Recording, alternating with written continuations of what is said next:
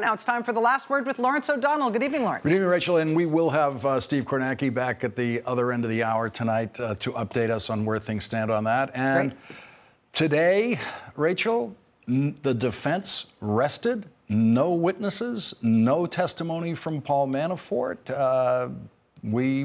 Jury will have this case tomorrow night. It seems like the defense was pretty restful before they rested. You know what I mean? Yes. Like not only did they not put the defendant on the stand, which of course would have been amazing blockbuster drama, but they didn't put any other witnesses on the stand, nor did they introduce evidence. Substantial evidence. So it's, this is a legitimate and mainstream legal theory about how you defend your client. You try to create the impression in the jury that the prosecution doesn't even bear responding to their case was so weak. But those closing arguments tomorrow are going to be a big deal. It's going to be fascinating. I mean, there's one line of evidence in this case that stands completely unrefuted by the defense. There was no cross-examination on this, and that was a Treasury official getting on the stand and saying, Paul Manafort did not report the existence of the following foreign bank accounts. That's the description of a crime for the defense not to put something on the stand to refute that, to say it wasn't Paul Manafort's responsibility, something, anything. There's no defense on that count. I know. I mean, there was discussion on cross-examination on, I'm going to get this exactly. There was some discussion of was Paul Manafort's signature on financial documents really his signature?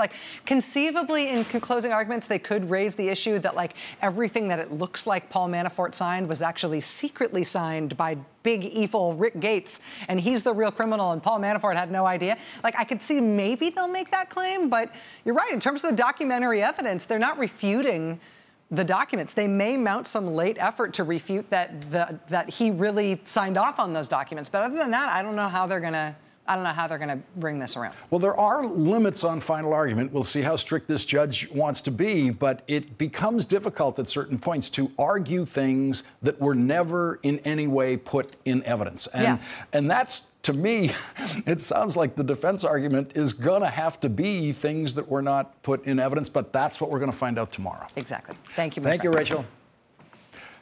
What is wrong with Donald Trump? What is wrong with the President of the United States? That is what most of America is wondering today, after the President of the United States tweeted one of the ugliest statements he has ever made in a long lifetime of very ugly statements. The tweet was met with outrage by former director of the CIA, John Brennan, who will join us later in this hour, and countless political commentators on television and online. Democrats across the country expressed outrage, and Republicans, as usual, were virtually silent. There was one Republican tweet out of the United States Senate about the president's tweet today from retiring Senator Jeff Flake saying this kind of language is unbecoming of a president of the United States. There's no excuse for it, and Republicans should not be okay with it. That's it. That's what the Republicans had to say. The president's language that Jeff Flake is talking about included calling a person a dog. The tweet was, of course, about Omarosa, who, as part of a publicity tour for her book about working in the Trump campaign and the Trump White House, released an audio recording on television this morning in which she and two other women campaign operatives discussed how to handle the possible revelation of an audio recording of Donald Trump using the N-word. All of the women in the discussion, especially Omarosa and Katrina Pearson, assumed that such a recording probably did exist. And they were absolutely certain that Donald Trump knew that he had used the N-word. I'm trying to find out at least what context it was used in to help us maybe try to figure out a way to spin it. I said, well, sir, can you think of any time that this might have happened? And he said no. Well, that's not true. He goes, how do you think I should handle it? And I told him exactly what you just said, Omarosa, which is, well, it depends on what scenario you're talking about. And he said, well, why don't you just go ahead and put it to bed? I don't know what the scandal is. No, he said it. He's embarrassed. There is nothing more important to know about a president than the president's mental health. And this week, Omarosa is the one. who is giving us the clearest picture of the president's current mental state, not by anything she says in her book or in her interviews, but by what she is provoking the president himself to say, what she is provoking the president to reveal about himself. Donald Trump is now and always has been throughout his life the most damaging witness against Donald Trump, and Donald Trump is doing it again. With Omarosa's publicity tour underway, in which she switches sides from Trump defender to Trump accuser, accusing the president of being a racist, the president did everything he possibly could today to support the charge that he is a racist when he tweeted this at 7:31 a.m., right after Omarosa played that tape on television of campaign operatives sharing her belief that Donald Trump did indeed use the N-word. Now, I'm going to leave that tweet on the screen for you in the television audience to read, but I apologize to our listeners on Sirius XM Radio at the moment because I'm not going to read this one aloud. It is just too disgusting, and saying these words of Donald Trump would sicken me.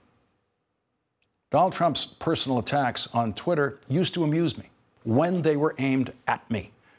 I was the first person in television news that Donald Trump decided to attack on Twitter when I started saying Donald Trump was not as rich as he claimed to be. He threatened to sue me on Twitter then. I responded that he would never sue me because he couldn't afford it, because he's not as rich as he says he is. That was in 2011. Donald Trump continued to attack me in 2011. And for years after that, because I was the first and for a very long time the only person calling Donald Trump a liar because of his relentless lying about President Obama's birth certificate, I used Twitter to invite Donald Trump onto this program, knowing that he would refuse because he would only do television interviews that he believed he could control, and so our exchanges were limited to Twitter. In December of 2011, he said that I was not long for TV, and he has a face made for radio. In 2012, he called me the dumbest political commentator on television, said I will soon be thrown off the air. He called me too stupid, the dumbest man on TV, a very dumb guy, and a fool. But he never called me a dog. Why didn't he go all the way with me? Why did he stop far short of calling me an animal, a dog? What did I do to deserve his mercy? Well, for one thing, I'm white. So were we seeing the outburst of a lifelong racist today who believes that substituting the word dog for the N-word is his presidential way of cleaning up his racism for public consumption? Is that what this week's news has provoked? A look into the racist mind of Donald Trump? Or is it a look into an increasingly crazed and dangerous mind? If you worried about the workings of Donald Trump's mind when you listened to him pathologically lying about President Obama's birth certificate, he hasn't gotten any better. If you worried about the workings of Donald Trump's mind during his speech announcing his candidacy for the presidency, he hasn't gotten any better. If you worried about the workings of Donald Trump's mind in the first year of his presidency, he hasn't gotten any better. He's getting worse.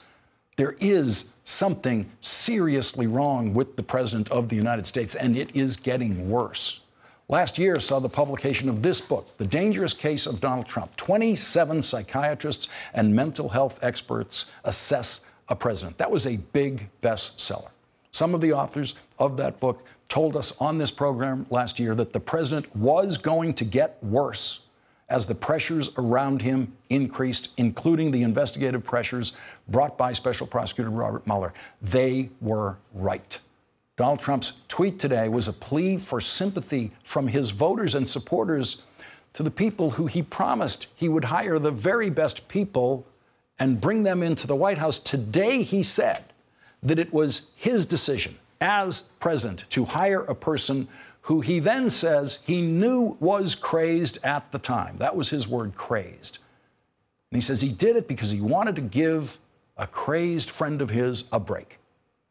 The break he wanted to give her was a $180,000 a year job in the White House where she would be paid exactly the same as the White House Chief of Staff, the highest pay grade in the White House. Donald Trump told his followers today that instead of giving it to one of the best people, he gave it to a crazed person, an unqualified person, just to give her a break. In other words, he was giving away $180,000 of their taxpayer money to someone he knew did not deserve it and could not earn it. That was his story today.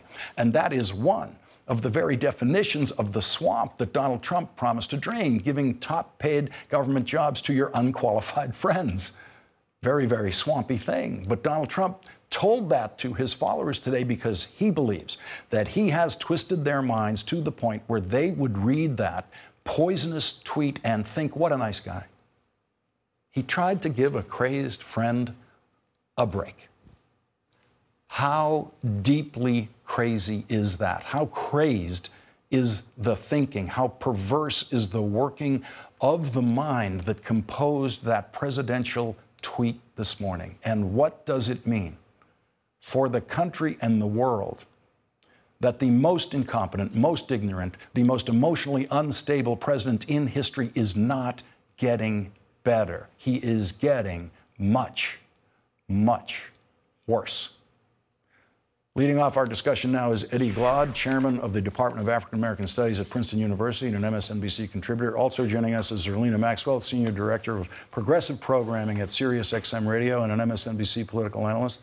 And John Heilman is with us, national affairs analyst for NBC News and MSNBC. He is co-host and executive producer of Showtime's The Circus.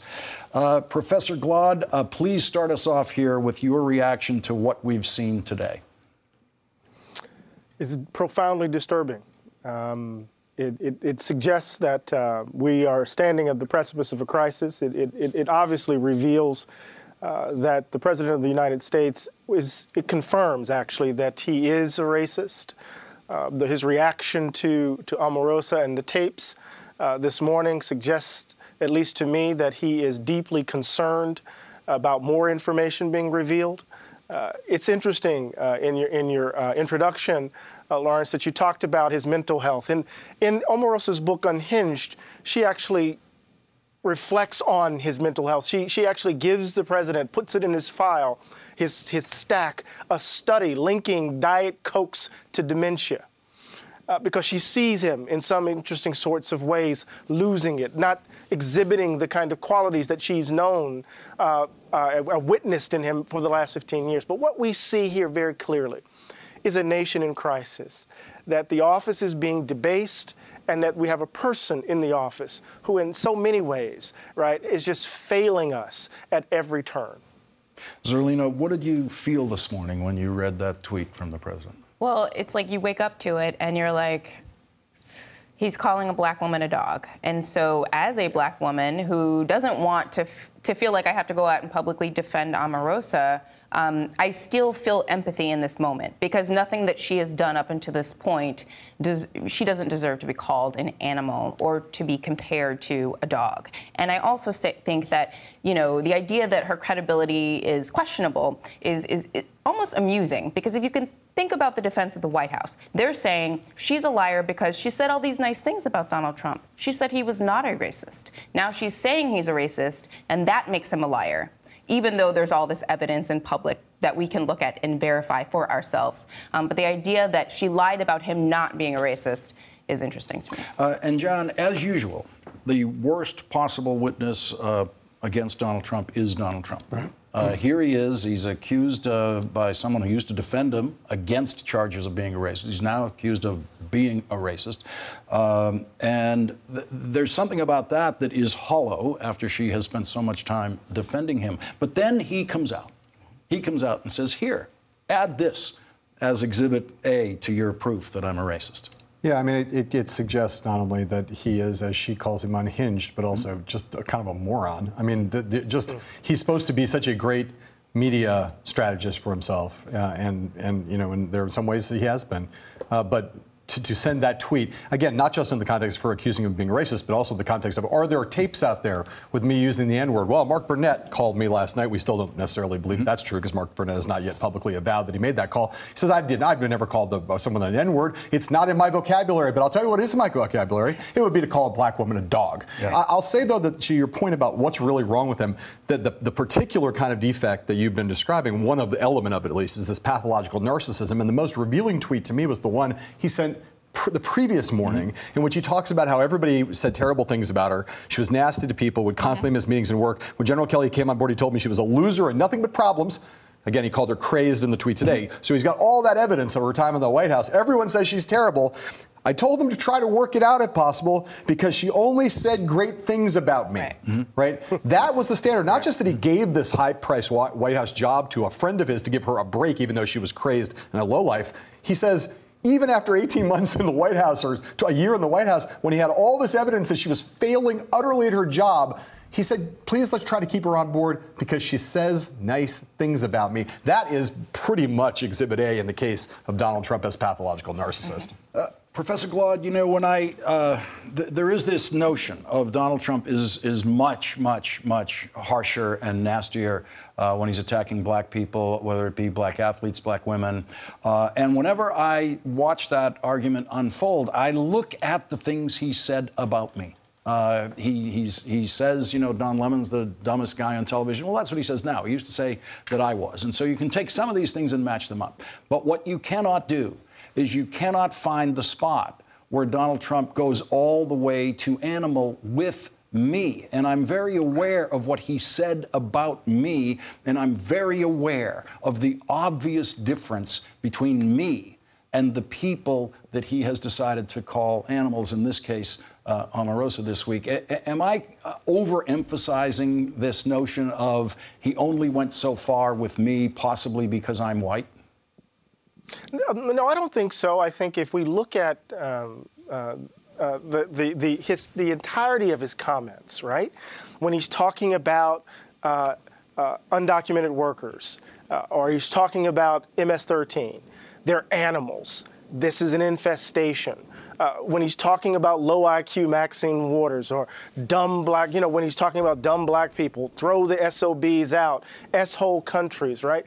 It reveals in interesting sorts of ways, in very problematic ways, a deep-seated disdain for these folks and a willingness to dehumanize them. And so it's in that mode, it's in that kind of discursive mode, right, where we see Donald Trump in some ways participating in a long line of assumptions and stereotypes about black people's capacities, about communities of color, and in some ways it fits, I think, Lawrence, in his overall kind of stance as a cultural warrior, right? So there's a way in which he imagines, remember he was just over in Europe saying that immigration threatened to change the very fabric of Europe, echoing, or Laura Ingraham echoing that point, right? There's a sense of whiteness that informs how Donald Trump sees himself, understands the country, and particularly how he relates to his base. So I don't think you're being I don't think you're overreading the moment. I think you're spot on, actually. I want to go to something that happened in the White House press briefing room today. And of course, like every Trump White House press briefing, a question was asked that was inconceivable in any previous White House, a question that we've never heard before. This time, the question is there an audio recording of the president using the N-word? Let's watch how this unfolded. Can you stand at the podium and guarantee the American people they'll never hear Donald Trump utter the N-word on a recording in any context? I can't guarantee anything, but I can tell you that the president addressed this question directly. I can tell you that I've never heard it. Just to be clear, you can't guarantee it. Look, I haven't been in every single room.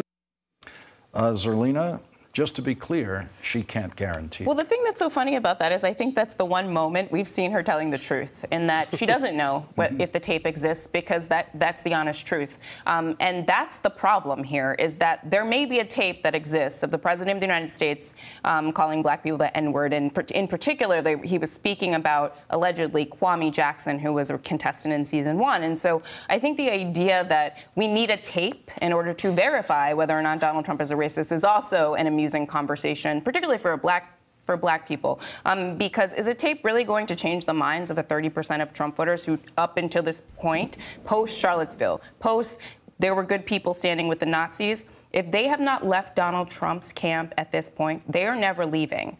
But we also need to talk to the rest of white America, the folks that are a little bit more moderate, the folks that don't necessarily talk about race or think about race every day. And we need to use this moment to point out how racism actually manifests. It's not manifesting in the N-word. I can count on one hand the times I've been called the N-word in my life, but the amount of microaggressions and everyday racism that black people and people of color experience all over this country is something that is an everyday reality. In addition, Donald Trump has brown children incarcerated right now on the border, separated from their parents, still. That is racist as well. John, what did you make of that Sarah Sanders moment? There's plenty of ways to handle that rather than just say, I can't guarantee anything. I think it speaks to partly what Zerlina said, which is that she, somewhere in her gut, thinks that maybe this tape's out there. She understands. So what? She could lie today and say, I guarantee you there's no tape. There can be a tape tomorrow, and she's been through that a thousand times. And she has clearly lied about a lot of things, which gets me to the second point, which I think is that this gives you a sense of how explosive this particular piece of invective is. She has lied promiscuously about many things and has not cared, many times not even tried to go back and clean up the lies. This particular word, for the reasons that Zerlina said, you don't need the N-word to prove someone's a racist. Donald Trump's whole life, whether there's an N-word or not, is proof that someone is an obvious racist. But the race that word has particular power, is particularly horrible, as Donald Trump, favorite adjective of his. And I think it just gives you a sense of how much power it has that even someone like Sarah Huckabee Sanders, who lies so promiscuously, looks at it and says, I need to hedge my bets on this one. We're going to have to break it here. Zerlina Maxwell, Professor Eddie Glaude, and John Heilemann, thank you for starting us off tonight. This morning, former CIA Director John Brennan tweeted this to President Trump. It's astounding how often you fail to live up to minimum standards of decency, civility, and probity. John Brennan will join us next and tell us why. He also said this morning that the president's indecency is, quote, dangerous for our nation.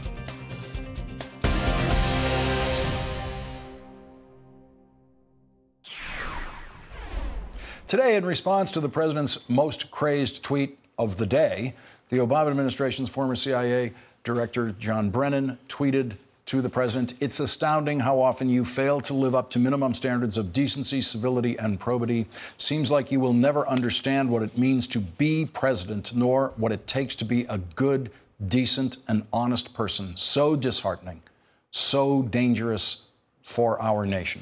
Joining us now, former CIA Director John Brennan. He is our senior national security and intelligence analyst for MSNBC and NBC News. Director Brennan, the last part of your tweet really captured my attention, saying that it's so dangerous for our nation. In what ways? Well, good evening, Lawrence, and thank you for having me on. Well, I think in two principal ways. First, I think Donald Trump has badly sullied the reputation of the office of the presidency with his invective, with his constant disregard, I think, for human decency, as well as his befriending of autocratic leaders around the world, and his continued pursuit of relationships to benefit himself as opposed to the country. I do think that America's standing in the world has also been tarnished. But I think even more fundamentally, what he is doing here in the United States is very polarizing, and he is, I think, the most divisive president we've ever had in the Oval Office. He is feeding and fueling hatred and animosity and misunderstandings among Americans. And so I am very concerned when I look at some of the tweets that are out there and commentary. We are just fighting with each other as a nation. And this is something that the President of the United States traditionally has been the one to try to heal these domestic wounds, these domestic problems. But I think Donald Trump has failed repeatedly to try to do that. He continues just to play to his base of support and feeds them, basically with raw meat, a lot of this language that tends to get them riled up. That is not something that is in our nation's security. I want to draw on your experience prior to being CIA director when you worked in the Obama administration as an assistant to the president for Homeland Security, by the way, at exactly the same pay grade as Omarosa. What this story reveals this week is that we have a White House in which the president is saying, as of today, that he knowingly hired someone who he believed at the time was unqualified, brought them in there at that top pay grade, and that this person has now proven that within the White House, she was recording conversations, including recording her final conversation with the White House Chief of Staff, which apparently took place in the Situation Room or in a room close to the Situation Room. Well, I think it's been very clear from the beginning of this administration that it has not done a very good job of vetting for senior personnel assignments, number one. Number two, the fact that there has been now acknowledged by the White House that senior staff officers have been asked to sign a non-disclosure agreement, I find mind-boggling. That is something that never would have occurred to President Obama, President Bush, President Clinton, or others. But the fact that Donald Trump feels this sense of insecurity that he has to get people to sign these agreements really, I think, reflects just the lack of sophistication, the lack of competence, and a lack of trust that people within the White House have for one another. So I do not agree that Omarosa should have taped that conversation with John Kelly, but I also scratched my head to try to figure out why did John Kelly have that conversation with her in the White House Situation Room, which is a venue that's usually reserved for national security matters to talk about classified information. If he was going to relieve her of her duties, he should have done that in his office. That is the place where something like that would have been done. So it's just very puzzling. I want to get to a policy matter that is unprecedented and that is going to be with us long after the Omarosa controversy has been left behind. And that is a president of the United States who actually tweeted, "Tariffs are the greatest," a sentence that has never been spoken by a president before, including some of our historic champions of tariffs in the distant past. You responded to that by saying, "Using tariffs as a blunt force instrument against allies and partners is not only short-sighted, but also plays into the hands of Russia and China. Same is true with bombastic rhetoric against Iran. We need to be smarter, more sophisticated, more strategic." What is the tariff regime that Donald Trump has imposed doing to national security? Well, it's alienating our closest allies and partners, whether you talk about Canada or countries within the European Union, using this tariff as a way to try to level all bilateral trade with other countries is just foolhardy. And so this is something that I think both Moscow and Beijing can point to and say to our former allies and partners that the United States cannot be counted upon, that we're going to treat you more fairly, we're going to try to replace the United States as a trusted partner and trade partner. And so using tariffs across the board, I think it just, again, shows that Mr. Trump really doesn't understand international politics, international economics, as well as how this global world operates and interoperates today. It is something that I think he is very short-sighted about, and it may make for good noise on the campaign trail, but it is not good geopolitics at all. One of the important enlightenments of the second half of the 20th century was that international trade with countries dramatically reduces the likelihood of war with those countries. If we are shipping them Coca-Cola, Levi's, or anything else that we're making, soybeans, and they're shipping things to us, the economic theory was that will create an important and peaceful kind of interdependence. It used to be thought of as part of defense policy. This seems lost on this White House. Well, absolutely. And that's why when I mentioned that the world, it needs to be as interoperable as possible, because the movement of goods and products and services and people across borders is what allows countries to prosper. And if we're going to halt that and put these tariffs on different goods and services and to prevent that flow of people as well as of technologies and other things, it really is going to inhibit the continued growth of our world.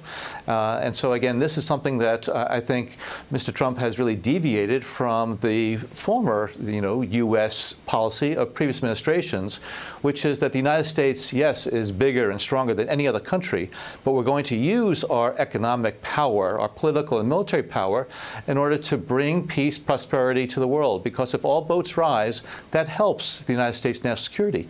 And unfortunately, I do think that Russia and China are pointing now to the untrustworthiness of the United States as a way to make headway with a number of countries around the world. Former CIA Director John Brennan, thank you very much for joining us tonight. Thank you, Lawrence. Coming up, Donald Trump's former campaign chairman, Paul Manafort, has decided, and this was a very big roll of the dice in the courtroom today, that his best defense is to remain absolutely silent.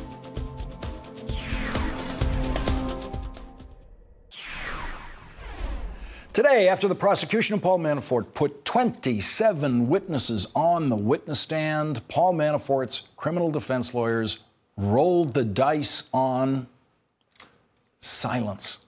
The Manafort defense is silence. Not one word of testimony from the Manafort defense. Paul Manafort is facing the risk of a sentence that could put him in prison for the rest of his life, and he did not take the stand in his own defense. And his lawyers called no witnesses in Paul Manafort's defense. Instead, the defense immediately asked the judge for a directed verdict of not guilty because they said the prosecution did not present evidence that Paul Manafort committed the crimes he is charged with. The judge, T.S. Ellis, immediately denied the defense's motion for a directed verdict, as is customary in these cases. Judge indicated that he was satisfied that the prosecution did indeed present evidence that Paul Manafort was possibly guilty of all 18 counts that he is charged with. It will now be up to the jury to decide if the prosecution proved that Paul Manafort is guilty of those counts beyond a reasonable doubt. Final arguments by the prosecution and defense are scheduled for tomorrow morning. The jury will begin deliberating Paul Manafort's fate tomorrow afternoon. No matter what the outcome of this trial is, Paul Manafort faces a second prosecution by Special Prosecutor Robert Mueller's team in Washington, D.C. next month on charges including money laundering and failing to register as a foreign agent in connection with his lobbying work in Ukraine. Joining our discussion now is Chuck Rosenberg, a former senior FBI official and a former federal prosecutor. He's also an MSNBC contributor. And back with us, John Heilman. Chuck Rosenberg, for courtroom aficionados, when you really like to just sit there and watch the pictures on both sides, there are few things more tense than watching the defense rest without putting on a single witness. It is a very tense roll of the dice for the defense in those cases. You know, Lawrence, you're right, but given two very bad options, putting on no defense at all, which is what they chose to do, and putting on a defense perhaps where Mr. Manafort takes the stand and is subjected to a withering cross-examination, and by the way, it would be withering, I think they made the better choice. In all of my years as a federal prosecutor, I found that the prosecution case usually gets stronger when the defense puts on its case. And John Heilman, for Trump cheerleaders out there who were waiting for the Manafort defense, they've got nothing to work with tonight. They got nothing to work with. And, you know, the thing that I'm not a lawyer, and so I listen to smart people like Chuck Rosenberg, and I've heard a couple different views about this. And you know, some people in the defense world are a little surprised, not that they didn't put on Manafort, because clearly that would be a disaster, but they didn't at least put out a couple token witnesses to give something for people to hang their hat on. I think, you know, look, in the end, and again, not a lawyer or even a legal analyst, but you know, the power of this case was always the paper. And that's what we heard over and over again from experts on both sides, prosecutors and defense alike. And for all of the things we saw, Rick Gates, everything on the stands, pictures of ostrich coats, everything else, in the end, on this kind of a case, the paper tells the story, and if the paper is as compelling as the prosecution believes, it doesn't seem to me that almost anything that's happened in the courtroom really is going to matter. And Chuck Rosenberg, I heard I just want to isolate one section of testimony that when I read it in the transcript, I believed I was looking at evidence of a crime, evidence that was not in any way contradicted in cross-examination by the defense. And then, since the defense put on no defense, it hasn't been contradicted at all. And that was about the disclosure of foreign bank accounts. A Treasury official testified, who's an investigator of these kinds of matters. A prosecution asked, did you conduct a search of whether Paul Manafort filed an FBAR for the tax years 2011, 2012, 2013, and 2014? These are reports indicating that there were foreign bank accounts. The witness says there were none filed. Absolutely none. Prosecution, thank you, they're done. No contradiction of that from the defense. What can possibly be in the final argument that a juror could cling to, something in the defense final argument that could lead to a not guilty on that count? Yeah, excuse me. The argument that the defense will have to make here, Lawrence, is that Mr. Manafort lacked the intent to fail to report these foreign bank accounts, meaning he sure didn't. He sure had them. But the reason it's not a crime, ladies and gentlemen of the jury, is that it was an omission. It was a mistake. The government has to show that when he failed to report those accounts that he acted intentionally. And so I imagine that will be the argument. But I think you're right. These are very, very difficult charges for a defendant to sort of evade. If you have foreign bank accounts, they produce income, and you report neither the income nor the existence of those accounts on your income tax returns, you're usually doing it for a reason, and that's to cheat the federal government. We're going to have to squeeze in a break here. John Heilemann, thank you for joining us once again. Today, the White House press secretary was asked if it would be a violation of Department of Justice rules if Robert Mueller's investigation continues beyond September 1st. Last week, Rudy Giuliani insisted that it would be a violation of Justice Department rules for the investigation to continue, but we now have documentary proof that the Mueller investigation will continue after September 1st. Chuck Rosenberg will explain that proof next.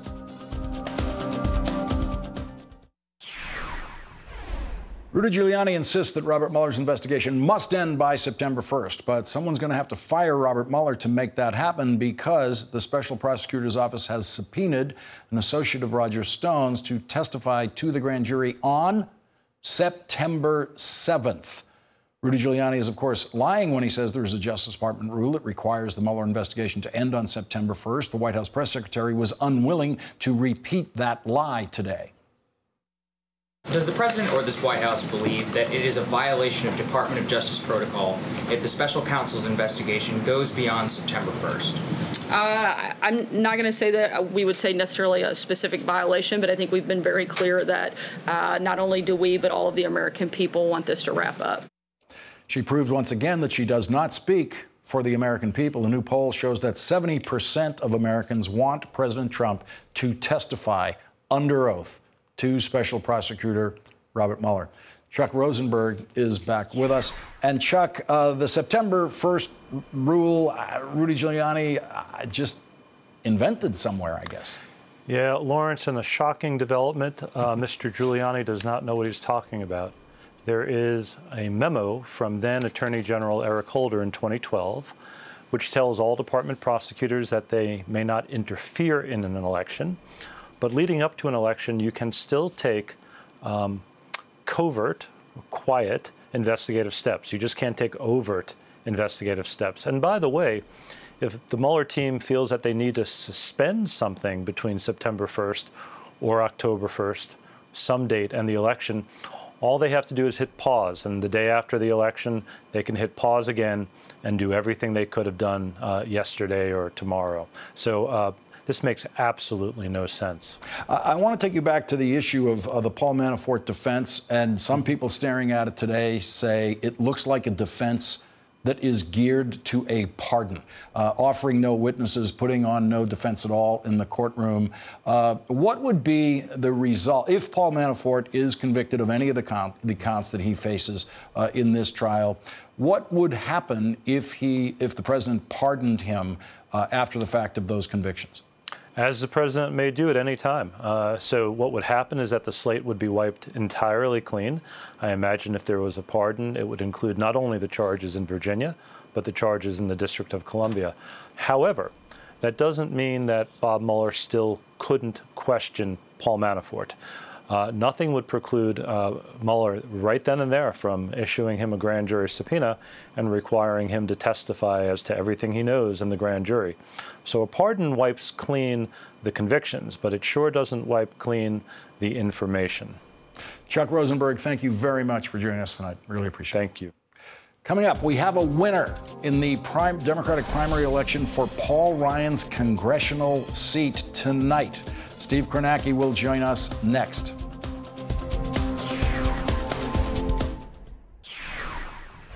It is primary night in 4 states tonight, including Wisconsin, where we have a winner in the Democratic primary for Paul Ryan's seat in Congress. Joining us now is Steve Kornacki. Steve, what is the latest on Paul Ryan's district? Let's take a look. You see it here, southeast Wisconsin, Democratic primary. This name here familiar to a lot of Democratic activists nationally. His name, Randy Bryce. He had a viral video about a year ago. He is an iron worker, a union activist. He put a video up. He challenged Paul Ryan, who at that point he thought would be his opponent in this race. He challenged him to trade jobs with him. Bryce raised millions of dollars, got lots of attention. Of course, Paul Ryan has subsequently announced he's not running for re-election, so this district up for grabs in November. Randy Bryce, he had some issues here down the stretch in this primary campaign, some revelations of some old arrests. One for DUI came out, but he's won the Democratic primary. He's certainly shown he can raise money. Who will he face off against? We have a winner as well in the Republican primary. His name,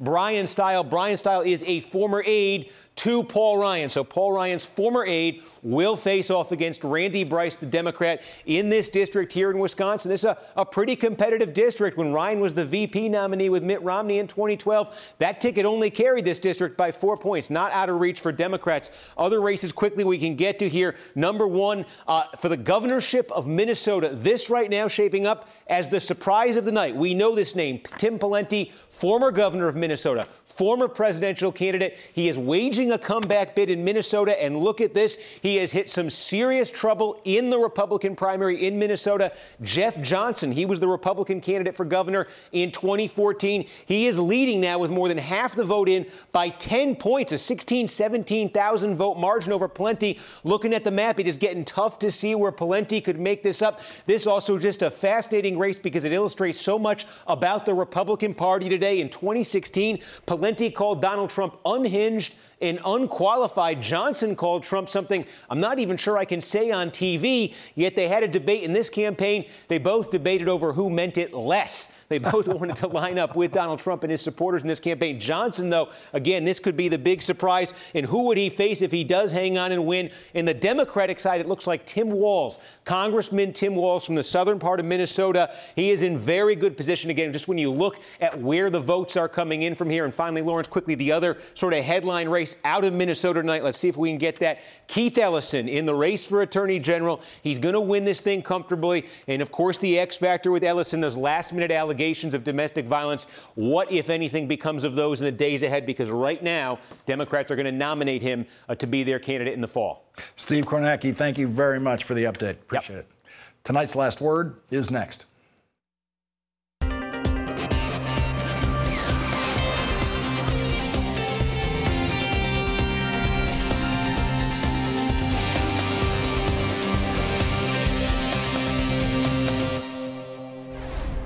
Time for tonight's last word.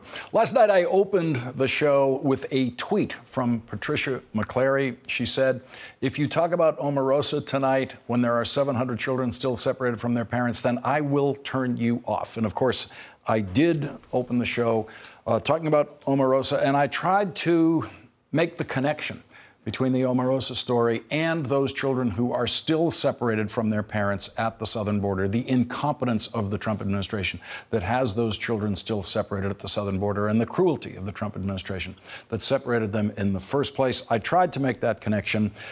Today on Twitter, Patricia McClary gave us her reaction. She said, about seeing her tweet on the show last night. It was pretty cool, took me by surprise.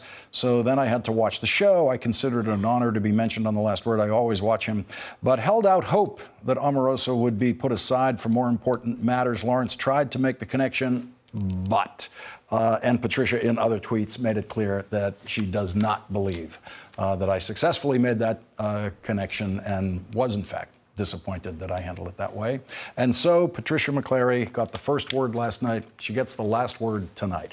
Hey, it's Chris Hayes from MSNBC. You know, every day I come to the office and we make a television show. And every day I think to myself, there's so much more I want to talk about. And so this is our podcast. It's called Why Is This Happening? And the whole idea behind it is to get to the root of the things that we see play out every day. They're driven by big ideas. Each week, I sit down with a person uniquely suited to explain why this is happening. New episodes of Why Is This Happening? Every Tuesday. Listen for free wherever you get your podcasts.